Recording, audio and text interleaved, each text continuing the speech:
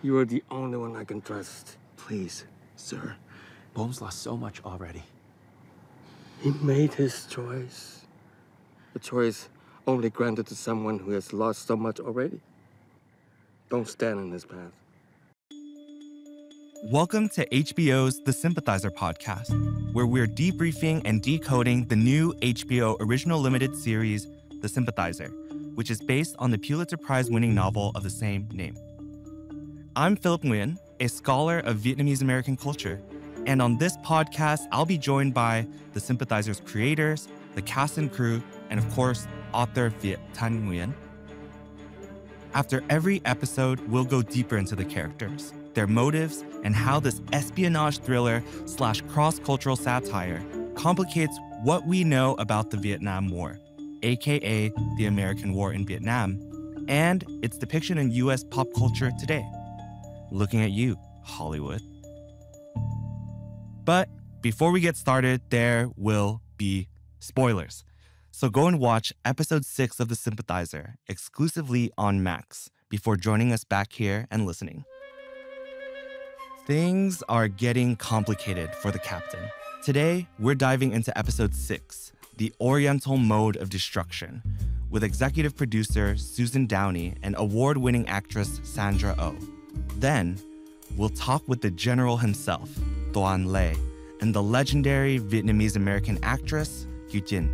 And finally, the Sympathizer author Viet Thanh Nguyen is back with screenwriter Felicia King to talk about the captain and his complicated duality. Let's get into this week's recap. The episode opens with the captain and the general walking into the training camp in the desert. Ma chère tante, these men want their country back, but what they need is to be recognized, to be remembered, to be the men they once were. The general implies that the operation is funded by powerful people within the United States government. What is our charitable cause? Humanitarian aid for all the poor Vietnamese still oppressed by the commies. It's all legitimate, on the books. This is how we receive tax-deductible donations from certain generous friends. The captain is determined to find the source of this money, and so we see him heading to the Congressman's campaign. I've located great value in you people. And I value that you value us. So whatever I might do to be of value, offer it to the campaign. It's a great idea. I'd be delighted to have an ethnic on the trail. Do you have skills other than being Vietnamese? When the captain confronts Sonny at Madame's Vietnamese restaurant, Sonny realizes it was the captain who tipped him off. You said to follow the money. Is there a paper trail? I can try to get you one. Get one. By any means necessary. I've got a friend at the LA Times. I can make sure everyone in America reads this story. The captain then heads to the general's liquor store, where he sees Claude and the general having an argument.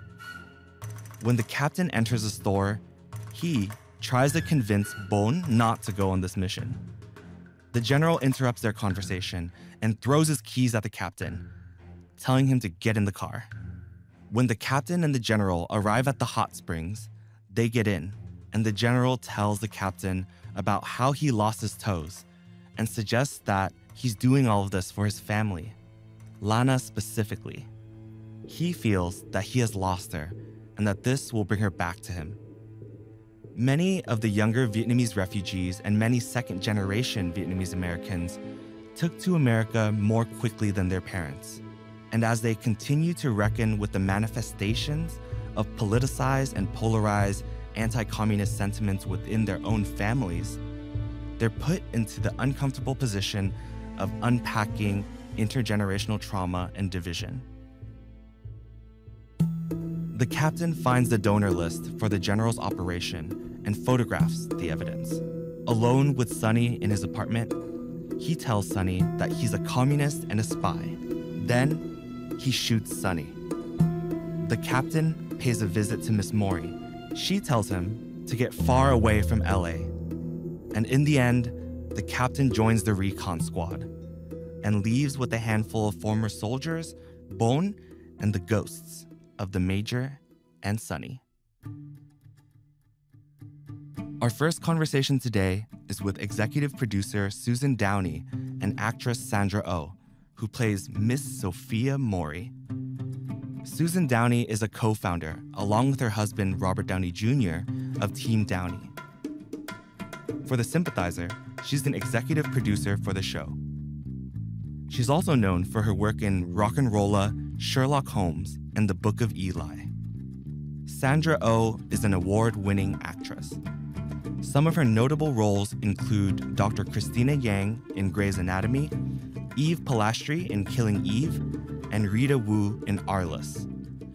To get us kicked off, I want to ask both of you about what your relationship is to the book itself and what that the beginning, the inception of this project looked like for you. So I actually read the book twice before we even got on the phone. That's quite a daunting or a challenging task. Well, it's a very dense book. It is, but once you read it once and you have a sense of, this is what it is. I have the primer down. And so for me, I was really taken by the source material. I loved the complexity of it. I loved the tone he was able to capture. I mean, Viet's an incredible writer. And so obviously I was curious, how is this going to be maintained and brought to life? And obviously with Director Park, you get a sense of the tone.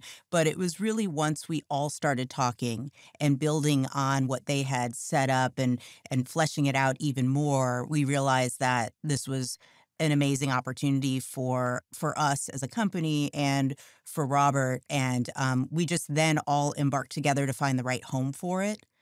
Creatively, there was just so much there and such a responsibility, by the way. So it was kind of that beautiful challenge that, and I'm sure, Sandra, you can relate to this. You want something that makes you a little nervous. Like, are we gonna pull this off? Because if it seems like easy, then maybe we shouldn't do it or if we've done something similar. I mean, we have not done something similar.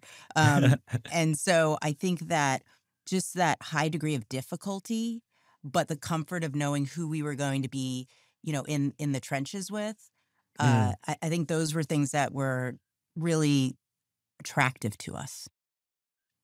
After having read the book as a graduate student and getting to know Viet and knowing that the adaptation was coming out, it made me feel very nervous because it speaks to my own home as a child of refugees growing up in Southern California. But also, I want to pass this to Sandra to ask you about the book. What was it like for you to get into the character and be part of this series in that sort of way? Sure. But I want to remember to ask you the question of why you feel nervous. Oh, yeah. Actually, let's start there. Because that's what I'm really interested, because from your point of view, because I feel like I get that. And I'm looking at you as a fellow Asian person. It's like, uh-oh. Is it a bit of like, okay, here's a novel. Uh-oh, what's going to happen?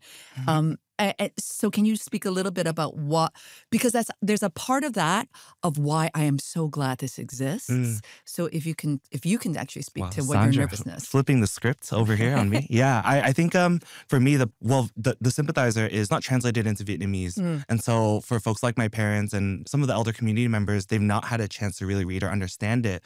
But Viet as an author, as a public intellectual, as a scholar, is someone who can be quite polarizing in the Vietnamese American community. I think some of the political sentiments about the work, it being about the protagonist being a communist sympathizer is something that I was particularly nervous about in the Vietnamese American community, which is like very staunchly anti-communist. And we get a lot of that in episode 6, right, with the Congressman Ned and his wife Rita, and sort of the reception of Vietnamese Americans in the U.S. at that time in the 70s, 80s. What I was also nervous about is how the series would be able to capture those sentiments and like show all these different perspectives while still, being something that has very high entertainment value. And I want to very carefully use the word like authenticity, but the sort of multiple truths that exist within different communities and their relationships with the war. I think that's really well said, because this is a work of fiction, right? But the inside points of the emotion underneath that are all real. I really appreciate in actually episode 6, you really, really start seeing the complexity of Captain's mental, emotional struggle Right. that really, really starts cracking here. And I actually feel in this episode, you really start seeing much more clearly how he's actually reactionary. Right. Like he has a whole plan, right? He feels like he's walking this tightrope line of being a spy, but a double spy. Right. And you really get into the interior life and the motivations of the character. Mm. He is reacting from being fooled by the professor that Right. it was him. And the Altour in the previous episode, Exactly. right? Like so he actually reacts. He's actually reacting. And that's the thing that for me the emotional heartbeat and the complexity of this character is really, really interesting to me. And particularly as a person of color, you're seeing Captain deal with all these patriarchal and white structures. Right. And right or wrong, you're watching him react. And his unraveling is happening. That's why I find, like, in the heart of episode 6, I think, is what it fascinates me. Well, just to build on that, because you're totally right. You know, there's a beautiful structure that Don and Director Park kind of pulled into this, that the first 3 episodes is really, you know, him doing kind of the mission. Sometimes he gets slightly off mission because he's not really wanting to be in America, not sure what he's supposed to be doing, but he is still driven by his political alignment. Right. As you're saying. And then he goes to, in episode 4, this completely kind of fantastical place, which is not real, but to him, it's the most real. It taps into something so deep inside of him. And when he is blasted, literally blasted out of that episode, you know, 5 is just his disorientation and trying to figure out identity at that point. It completely rattled his identity. And then it's exactly what you're saying, Sandra, which is 6 is really for the first time, even though the spycraft stuff is in full gear. He has a plan. He wants to figure out and follow the money and give the information to Sonny. The truth is, the big change here, which then brings us through to the end, is he is now driven by emotion. And so this episode encapsulates the theme, I think, more than any other of the series in terms of the duality of his character. You know, being this spy, being someone who's aligned a certain way politically, but having this incredibly deep bond with his blood brothers and particularly Bon, and seeing what he's doing. And he starts to make choices here that are driven purely by emotion. And he actually, you know, lies. This is the first time, you know, you're seeing something on screen that contradicts the story he has written, the confession he has written.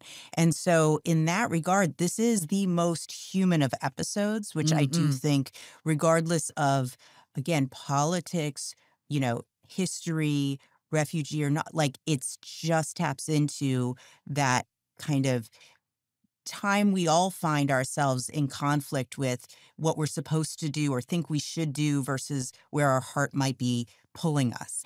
By the way, even Miss Maury's character, that is such an interesting scene when he goes to see her and she put an alibi out there for him, but she knows what I mean, it's just so complicated. And there's an understanding that she has more than for sure. I love that scene because it sort of makes no sense and a ton of sense at the same time. I'll speak about just in episode 6, that scene, because it was quite complex to try and layer all those things. But that's also, I'd say, not only the book, but I would say in the writing of it, all the writing is very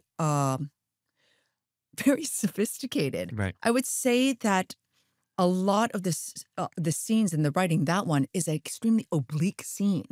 So you're trying to kind of push through, like, I see you, I get you, I'm not going to rat you out, but you need to get out of here, right? And there's a lot behind that. But it is written and it's played, I mean, fairly obliquely because she just won't come out. She knows that he won't come out and say it, but she needs to get the information to him to say, I see you. Don't ever come back here. But I'm standing beside you. Right. And I'm with you. And I'm with you. Right. I want to ask you too, Sandra. I mean, in playing this particular character, I know Viet, had mentioned that you were the person that he would have wanted to play Miss Mori. In hearing that, and also thinking about your own experience and your own history, and if there's any generational or cultural baggage that it helped inform your Oh playing my of God, are Miss you kidding me? Mori. The podcast is not long enough. We have to do a separate podcast with that. Of course. Of course. I think I think a lot in this piece, and I think a lot in our evolution as Asian American, and also all the different branches of Asian Americanness. We all have to deal with figuring out our identity as Asian Americans here and figuring out what generation we are. Like for me, I'm child of immigrants, and I am only suddenly realizing that that really means something.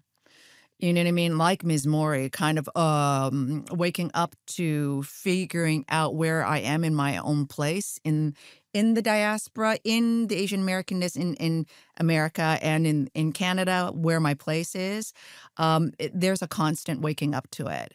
And I know that I definitely brought that into Ms. Mori. I really felt like I understood her a lot. I think that's interesting, Sandra, that you say kind of only now really kind of dealing with it or You want to know I what? think that's fascinating. Tell me, yeah. You want to know why? These things that are so deeply unconscious within us, I think it takes decades to figure it out. Yeah. I think it takes decades for you to even have the consciousness and the awareness or the ability to figure this out. And this is also why I'm so I feel so grateful to be a part of this project and to help bring that along and to bring my own process with it. It's like, I think that's the whole thing. Yeah. And it is this moment, I think, that you say this to the captain, I see you, right? And I feel like as an Asian American, we feel seen because the truth is really there. One of the other kind of truths that becomes revealed is that we find out that the author of The Asian Mode of Destruction, Communism and the Asian Mode of Destruction, who is Richard Head, is a pen name for Professor Hammer, who is one of the sort of white patriarchs that Susan, your husband, Mr. Robert Downey Jr. plays. From your vantage point, do you have a favorite? And can you speak to some of the underlying themes or tones that you were trying to get at in the series with the characters? The whole story is from the perspective of the captain. This is his recollection of his time in America. And as a result, there is an emotional reason that from the perspective of the captain, all these men have this common through line, which is represented in the character in that Robert's playing all of them. So I think that that's great. And I thought the other brilliance of it was that they are each pillars, I think, that make up kind of really important, influential parts of the American culture and politics. You have the art and media represented by the auteur. You have government with the congressman. You have education with the professor. You even have the military with Claude, right? And so, again, it just was like, of course, this makes so much sense in retrospect that he got to do that. And I think he had a lot of fun kind of doing a send-up of these characters. And I think that what Robert's able to bring to it is he is fearless in terms of he's not worried about making them quote unquote likable. I think one of the moments I enjoyed most in 6 was that revelation moment with the professor, between the professor and the captain. And it was a side of Hammer that I feel like we hadn't seen before. He seems, and I think this is why the captain kind of likes him, is conflicted, but likes him because he actually seems like he's generous. He seems like he wants to help the captain. And I think all that's true. Again, nothing's simple in this story and any of these characters. It's not really black and white for any of the characters. It never is. That's the great thing of Viet's writing and creating of these characters. But that moment between them at the congressman's house when he realizes who Hammer is and when Hammer realizes that he has a judgment on him for that, I just love what Robert brought to that kind of steeliness, and I love what Hua brought to it. It's a very poignant moment, and I just enjoyed watching him breathe those to life, and work with director Park, work with Don, and again calibrate the performance so you understand that again they have levels to them, but they're also really meant to represent something. Mm-hmm. I love that scene so much because actually, a lot of the characters, when you understand that, oh, Robert's playing all these characters, there's a certain heightenedness, certain absurdity, certain style to it. But then it starts getting darker and darker and darker. And that moment of shift when Captain sees what is truly inside the professor's heart. Right. And how the professor truly sees him, us as Asians. That's again, it's like here we are. Do we believe these are the white patriarchal structures that are trying to say uplift us? And then the betrayal that Captain sees again and again from each one of these structures. That's what's so fascinating. Right. And I mean, Susan, you mentioned the duality comes out in every aspect of this particular episode. And Viet has also mentioned how inspired he was by Ralph Ellison's The Invisible Man, and around this idea of double consciousness and being knowing, being seen before you're seen, and sort of knowing the sense of self-awareness being so powerful that it disarms sort of all of the different powers that oftentimes are what the things that like make harm or hurt us. I feel like we see that happening here, right? Because even like in the professor, like referring to the captain as you people, like us as the audience, we like, of course he would say that, right? Well, I think a goal for all of us was to invite conversations like this. The thing that Viet did in his book is he has these multiple perspectives, and it creates all these conflicts in identity.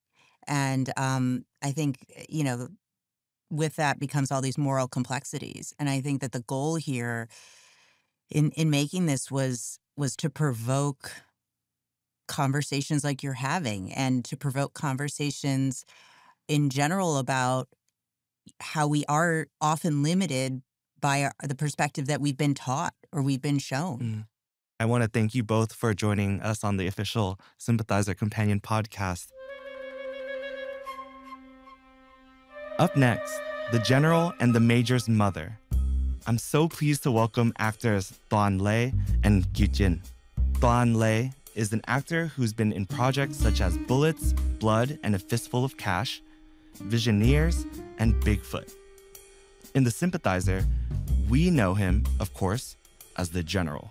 Kieu Chinh is a bit of an icon and is considered one of the most recognizable Vietnamese American actresses across the diaspora. Some of her works include MASH, China Beach, Dynasty, ER, and The Joy Luck Club, just to name a few. I want to thank you both for joining us for the official companion podcast for the Sympathizer series. I feel so honored to be able to speak to Vietnamese American actors who play Vietnamese American characters. I think that's something that we really don't see it very often. No, never see it. Right? We never see it. Ever see it, right? Yeah. Especially on this scale. So it feels like a moment for us. Yeah. I want to ask you, how did you get involved in the series in the first place? And how did you land in the roles that you play? And Toan, I want to pass it to you. I mean, how did you get involved in the series and become our general? Had you read the book prior to being casted? I got the book, I think around 2016 or something. And I was just so surprised and I was just kind of a bit shocked because, this was written by a Vietnamese author. And I thought, wow, this is just like, groundbreaking. It's great. It's going to change, hopefully, generate dialogues around the diaspora aspect of our people. And I started reading the novel a little bit, and part of the book is about, the evacuation, the escape. And it was so close to my own experience because we were evacuated by Americans, exactly like how it was portrayed in the episode. We were picked up by a bus, drove to the airport, and went right up to a C-130 and boarded the plane. except that we left on the 28th of April. Mm. So that was like 1.5 days or so before they started to, bomb and rocketing the airport runways. It hit really close to me, and I was just a little bit, it took my breath away a little bit. So I had to put it down, and years went by up until 2022. I saw the casting call searching for the general. So I auditioned, thinking nothing of it, just sending in some tapes, and I got a call back, sending in more tapes, and then soon enough I had an audition with director Park and the showrunner Don McKellar, and then it started to sink into me that maybe this will happen, Right. Right. after all, and it took about 6 months or 7 months or so. But then by that time, I knew that this was just written. It was in the cards, and somehow I get to do this, and I better just accept it and go with it. Mm. Yeah. The airport scenes is so important to me. If you wouldn't mind sharing a little bit about your personal connection to the story too. Go Kieu Chinh. Right. I became refugees within my own country. 1954, when the French moved out, my Vietnam divided into two parts, north and south. I evacuated from north to south, and I became a lonely refugee at the age of 15. That's So- the same Huh? age as me, and when I became a refugee. Right. Yeah. So I grown up in the South, Saigon, working as an actress there. And until 1975, again, the second time, the airport scene left Saigon to leave the country. So the airport scene to me in the Sympathizer, it was so touching for me.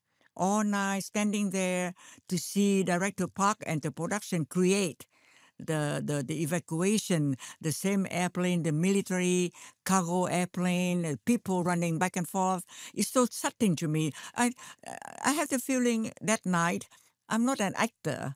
I don't have to act. I just relive my past, my past. Wow.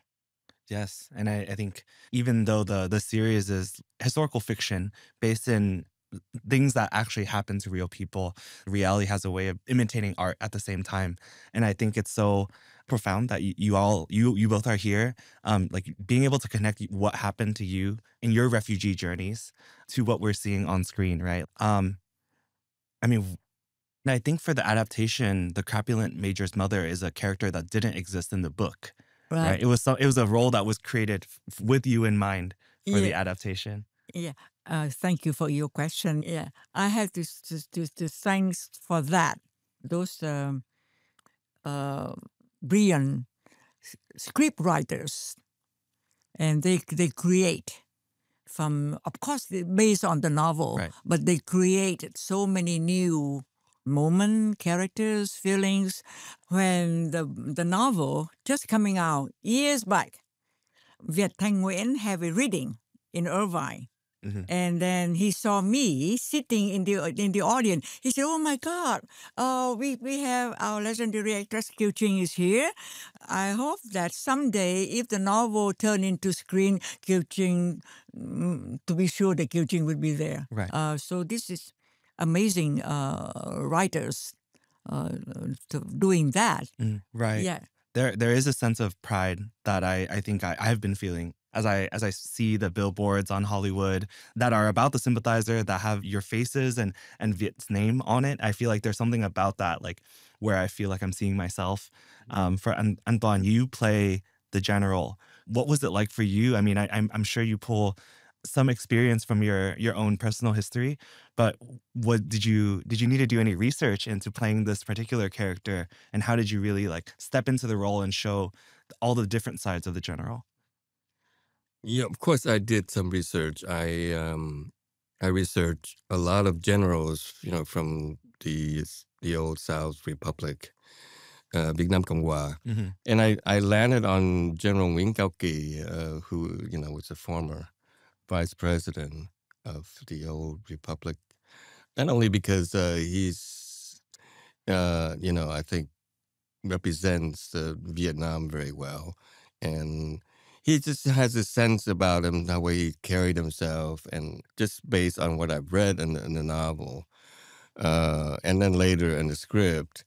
But personally, the character of the general reminded me a lot of my father, who is as a child, he was a general to me.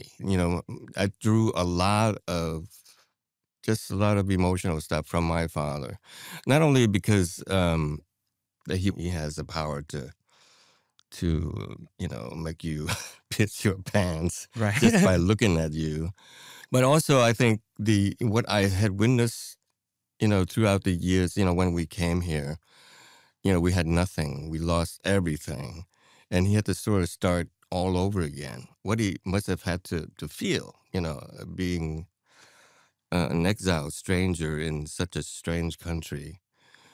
The grieving and the loss, and you have to sort of go on and make a living and take care of the children, and so to me that's became like the general.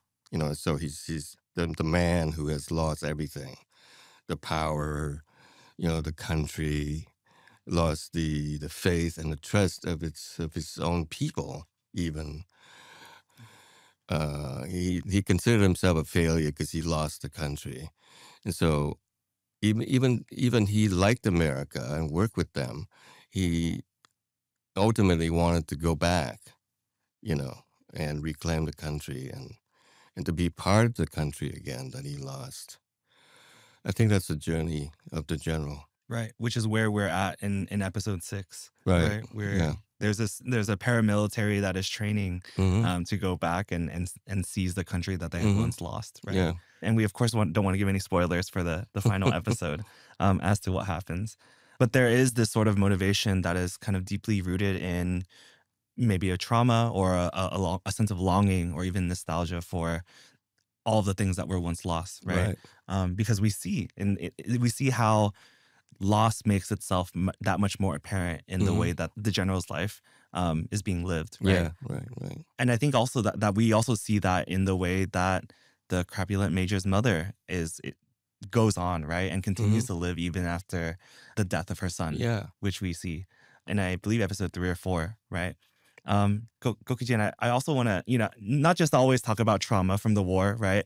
But there's a lot of tenderness, I think, that we see between both of your characters. The scenes that resonated most deeply with me was when you welcome Bon and the captain into the home Yes. and then share with them some biscuits. Cookies. Yeah. So I mean, take us behind the scenes for that. What was that like to record that? And I mean, how did you evoke that sort of tenderness for us on screen to see like this intergenerational sort of conversation happening? Yeah, well, that is amazing to me because the writer and even the script writer create that scene. It show the loneliness of the mother. Lock herself in her apartment in this new land, new country, different culture, different languages. So when she's receiving the two young men, friend of her sons, Right. she was so happy and continuously talking, even bring out the most expensive biscuit that Right. she been kept it, and even doesn't show to her own son. She Right. keep it. So it shows how lonely the woman is. She need more of talking to somebody and having people visit her. Right. So this is a small moment, but it say a lot. One question as we wrap up our conversation that I want to ask you is if you could share a memory from working on this project where you felt, fulfilled throughout the process of being a part of the Sympathizer. To me, we create like a family relationship between actors. Sandra Oh and Robert Downey Jr. and Hoa and all the young Vietnamese actors come from all around the world, from Australia, from Canada, from France, from Vietnam, and of course, majority is right here in America. So, but we meet each other on the same playground, and it really touched me. Thank you. Go Kieu Chinh. An Toan. Well, I echo everything she says, but I do have a very favorite moment, and it's sort of like self-flattering here, but Go for it. This is the space for that. my first day on the set, the first time ever that my first scene that I did that we shot, my first day on set. So I did it, and director Park came to me and I said, "Oh, okay, there's more notes. He's coming." With his translator too. Yeah, with a translator, exactly. And then he said, "Toan, why didn't you start acting sooner?" And I misunderstood. I thought, "Oh my God, oh no, I didn't start acting soon enough for the scene." You Right. mean? No, he said, "No, you're just so good. You're just so good at this." Then I knew that, my heart was in the right place to do this job. And I got a chance to work with this legend. And this legend. Right. Thank you. And among the cast, I am the oldest. So now my family with all the young, they all call me auntie, cô, cô sinh con, auntie, and in Vietnamese we have many different way of Addressing each other. Yeah. So they call cô và con. So it looks like a family, especially, it's so cute. And I love it. We'll have to throw another longevity party for you. Yeah. Again, thank you both so much for joining me on this podcast. Over the last few weeks, it's truly been an honor to talk to the cast and crew of this historic series. It's also been a distinct honor to talk to author Viet Thanh Nguyen. And for this episode, he's back with us again with Anchuli Felicia King as we near the end of The Sympathizer. Before we start, can I ask you to introduce your name and your role in the series? Hi, my name is Anchuli Felicia King, and I was the screenwriter on episode 6. Hi, I'm Viet Thanh Nguyen. I wrote the novel. And Felicia, I'll pitch this first question to you. You've worked with predominantly Asian cast before. It's something that's not really new to you. Could you share a little bit about how it's different when the people who make the work are the people who the work is primarily about, and your process and in the writer's room to have that sort of narrative power to bring them to life? Yeah, so as a playwright, I have had all Asian cast before, predominantly Asian cast before, and predominantly Asian creative teams. I think it makes a huge difference in terms of like cultural cognizance, but also lived experience. There is a degree to which we feel a lot more responsibility to the source material because it directly correlates to our own lived experience. And there are things that just, even working on this show, I'm not Vietnamese, I'm Thai Australian. And so it was extraordinarily invaluable to have Megan in the room, to have other Vietnamese people involved in the process, to have T, because there's things that I don't know that I'll miss, that, I have like the sort of neighboring country's experience, but I don't have the lived experience of being Vietnamese. And then also to screenwrite a story that is very critical of whiteness and white people and proximity to whiteness and white adjacency for Asian Americans. What was that like for you to include that satirical aspect of the novel and translate that onto the screen? Yeah, I think, the novel obviously is not just critical of whiteness as a construct, but American imperialism and the legacy of like American myth-making and media. And it's such a sort of broad and expansive critique that the novel levels, that it was sort of like an embarrassment of riches in terms of trying to transpose that to the screen. And yeah, I've reflected a lot on like the ironic act of like trying to make a Hollywood TV show about a novel that is so critical of the Hollywood machine and its legacy, particularly in terms of like depicting Asianness on screen. So it felt extraordinarily valuable to have Asian people behind the scenes because, you know, like we received that media growing up. We felt the impacts of it on our own lives. And we felt an extraordinary responsibility to like do the novel justice. Right. I kind of want to talk about the themes of this episode and how we are in this moment in episode 6 where the captain, coming from the explosion in episode 5, he's rattled. Felicia, could you share a little bit about what it was, what that process was like for you? Yeah, I mean, so there were a number of like interesting adaptive challenges in transposing this part of the book. You meet Rita, who's the congressman's wife, much earlier in the novel. But for various reasons, we hadn't been able to fit her in. And so this episode really became about creating a set piece where we could meet the congressman, we could meet Rita, and we could create a sort of logistical reason for the captain to be there and have to perform spycraft in order to like get into the congressman's house. And so we came up with this idea of setting it at a campaign rally, basically. And that way we could bring in the idea of what happens in the novel is they have this sort of like really horrific discussion about like it's sort of brutally ironic where they're talking about the fact that the Vietnam War, like the reason they lost is that they were like too humane. And that, you know, like they value human life more than the Orientals do. And so we tried to transpose the thematic content of that scene into the congressman's speech that he's given at the campaign rally. And the idea that, you know, there's these sort of like proud World War II veterans that stand in contradistinction to these, to the Vietnam vets who are so sort of dispirited and disillusioned by the war that they've just fought in. So that was like a big change that we made to try and preserve what happens thematically at that point in the book. And then the revelation that Dr. Head, whose book has sort of recurred throughout the show, is in fact the academic Richard Hammer, who we have met throughout.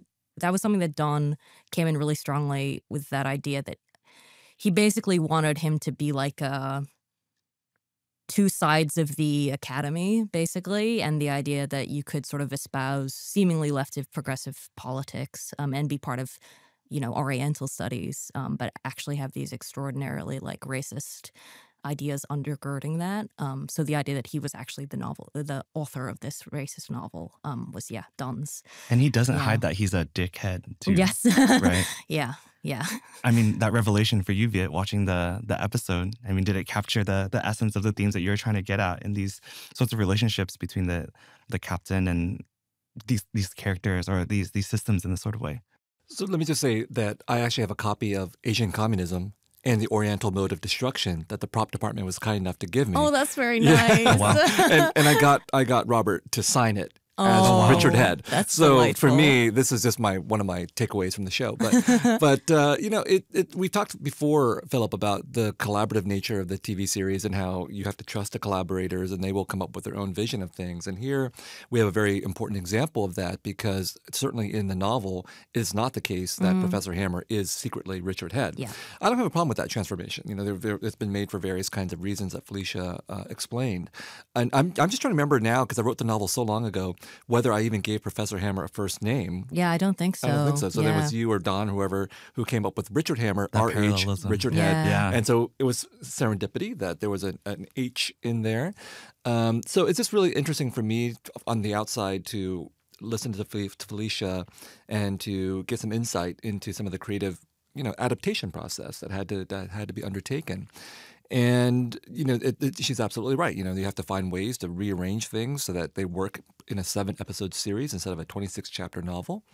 And then there's other factors that come into play. Like I thought the actress who played Rita was marvelous. I thought she was hilarious. And she embodied exactly who I thought Rita was in that moment.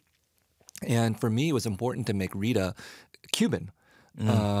For obvious reasons, I think. Well, I don't know if it's so obvious, but, you know, Vietnamese, Cubans, we share the same kind of, at least exiles in the United States, the same sense of resentment and anger and desperate hope that we'll be able to reclaim our homeland. Anti-communism in the community. Yeah. Yeah. And so that was that was a very important reason to introduce her into the novel and to make her Cuban American, and the screenwriters did not shy away from that part of it. But yeah, I mean, I thought there's a lot of again satirical humor going on in this scene at the congressman's house and fundraiser.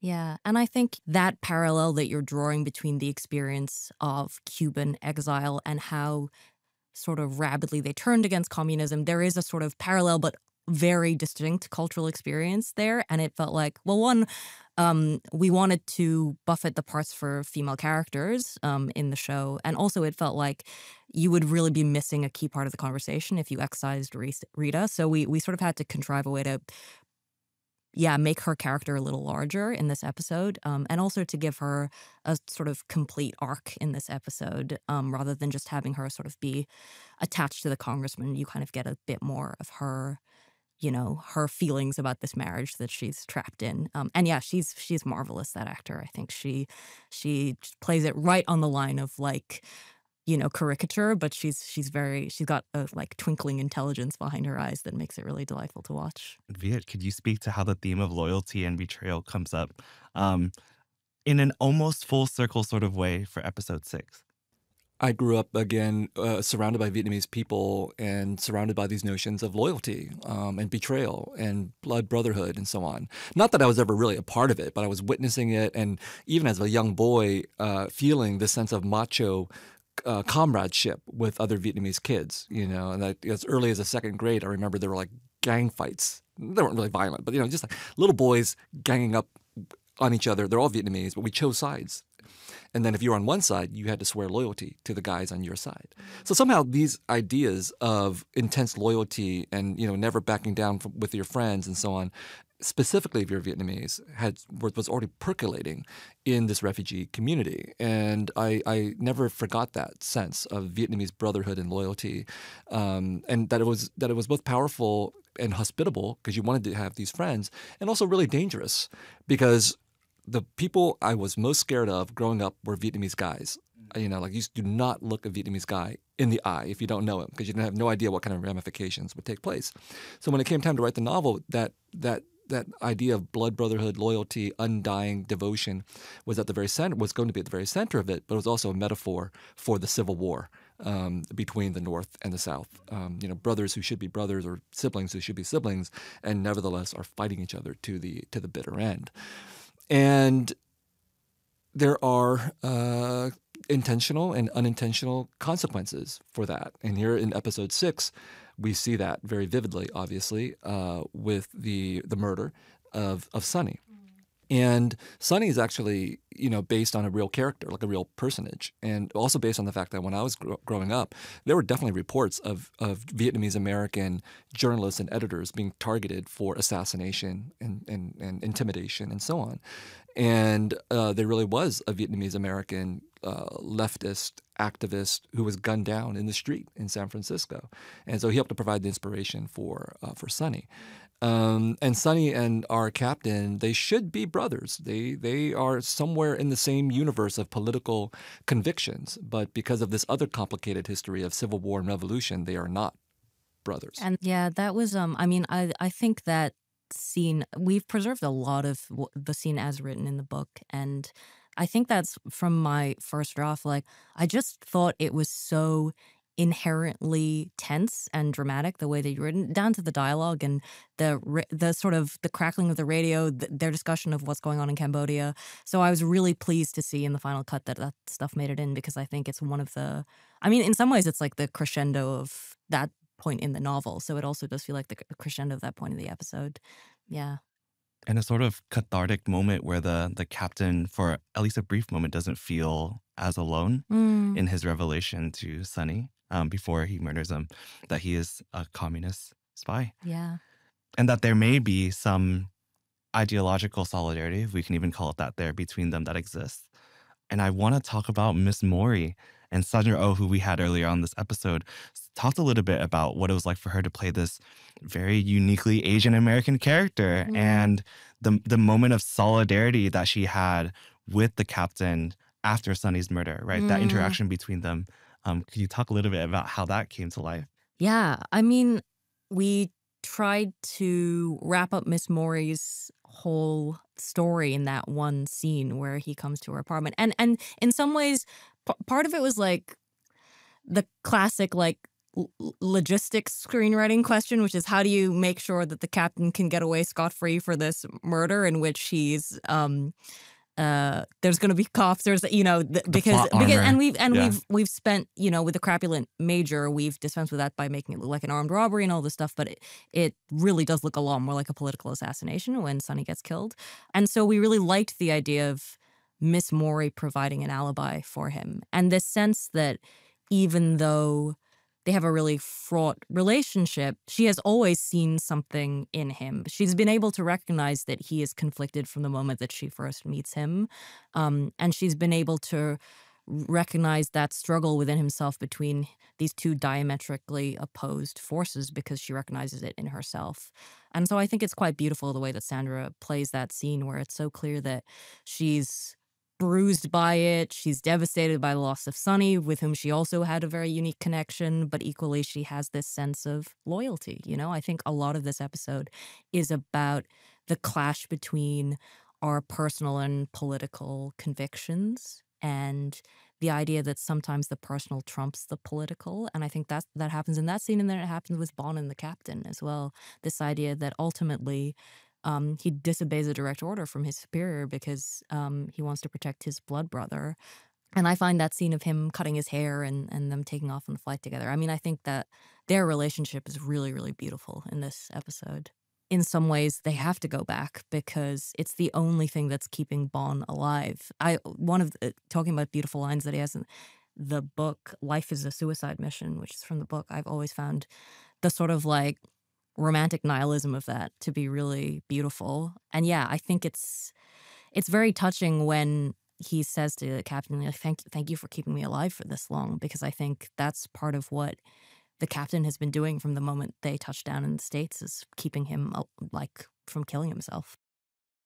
At the end of the episode, there are more ghosts. And Viet, I believe it's you that said, haunted and haunting, human and inhuman, war remains with us and within us, impossible to forget, but difficult to remember. And you also, I think, mentioned that ghosts are both human and inhuman. Can you dive a little bit deeper into that and the role of ghosts as a narrative framing for the series? Yeah.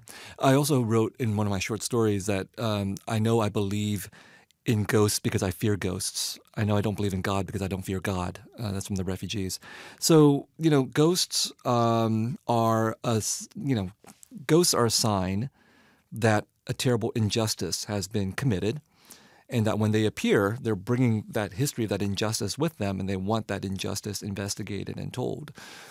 So I think that they're a very powerful metaphor for so much of history, especially for in this case, the Vietnamese refugee population, because I felt when I was growing up that we were haunted by the past. Even me, who didn't really wasn't old enough to remember anything, the fact that everybody else around me was haunted meant that I was haunted as well.